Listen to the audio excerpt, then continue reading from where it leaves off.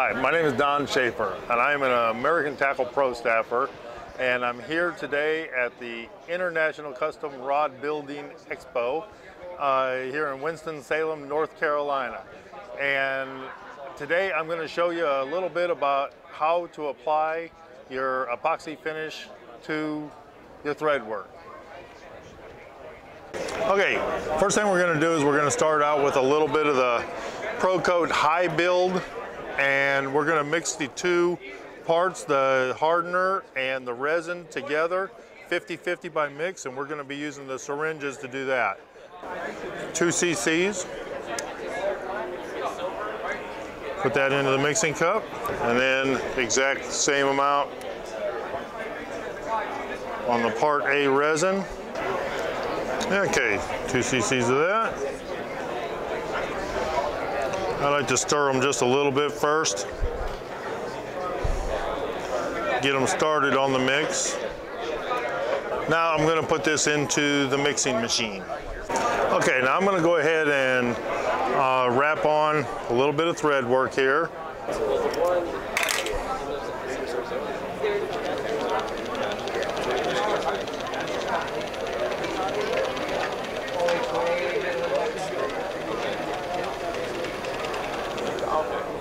Got my thread work on here. Now I've got my epoxy mixing over here. It has been for about 5 minutes now. Basically what my next step here is just go ahead and start building it up on here. Spinning it quickly, and I'm not sure if you can see that on the rod blank that it is spinning. You can probably see it on this decal the way it's spinning. And using a nylon thread, you really see how that thread changes colors. We do not have color fast thread on here, which kind of gives it a little bit of a unique look. But it will definitely change colors without putting any color preserver on it. All right, so as you can see, it's a little blotchy right now. If you can zoom in on that, it's a little blotchy, but as you watch it, that blotchiness is going away. We've got some air bubbles in there.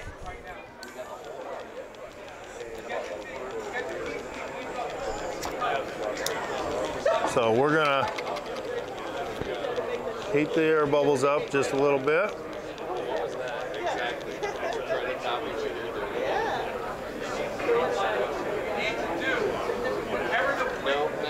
And I like to pop the air bubbles on top of the rod, not on the bottom.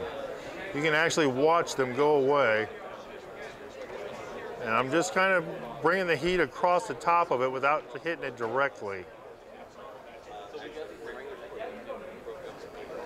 There we go. Pro Coat has, the high build gets a few more bubbles in it than the regular as well. There we go.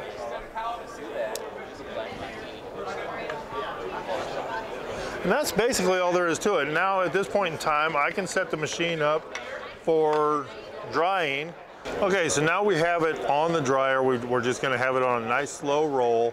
The epoxy is self-leveling, so this will keep it from forming any drips or any high spots on here. And we keep it on a nice slow roll. With the high build, you can get by with about an hour and a half, 2 hours of letting it run, and that will be plenty of time.